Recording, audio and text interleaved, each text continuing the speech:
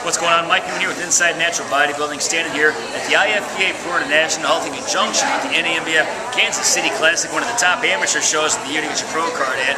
Standing with Suzanne Walter, and she's a soccer mom. She's got a couple of kids here. So, Suzanne, how do you feel after your first prejudging? Fun. That's your first show ever, right? Yeah. Okay, what made you want to compete as a figure competitor? I've had 2 kids and I was 75 pounds out both ways, so why not? Had to do something, so you started losing weight, and you're like, I'm looking pretty good, I should jump into a show. Yeah.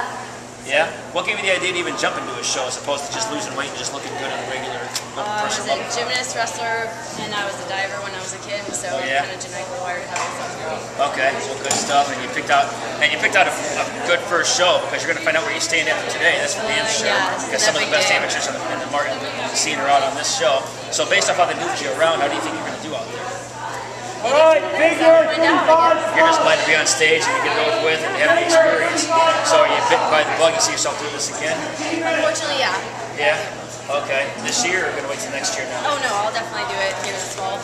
Okay, well, good stuff, Suzanne Walter. Give him a couple of pictures. All right, yeah, so you lost 75 pounds. Oh yeah. Let me see that back. Tell me back. Yeah, this girl lost 75 pounds to get ready for this show. So it just goes to show that even if you have 2 kids and have 75 pounds to lose, you can still get it done. What was your main, to lose 75 pounds, what was the first step you took, and what did you do that most people just aren't willing to do to lose that 75 pounds? I stopped putting food in my mouth and I started moving. That's what it was? That's all there is to it? No, well, I mean, no secrets? No, you just eat less and move more. So. Well, but it takes a certain amount of discipline, too. I mean, because something like with having kids, you might have to make them macaroni and cheese. A lot of people might be tempted to eat what their kids are eating, and they find it hard to stick to a diet. So what kind of barriers did you have to overcome mentally to avoid those kinds of pitfalls? Muffin top. Garbage in is garbage out. I want to fit my jeans, I'm going to fit my jeans. Okay, so you can make your kids one thing, but not be tempted to have those kinds of things, right? Right. Now, what about going out to eat and stuff like that? Did you stay away from restaurants totally? No. Have you seen When Harry Met Sally? Oh, yeah. I'm that person. I'm like, I want everything on the side, but I figure it's a restaurant, they should do it for me. So. Well, there's that one scene where that lady said, I'll have what she's having. Right. Yeah, that was a good one, too.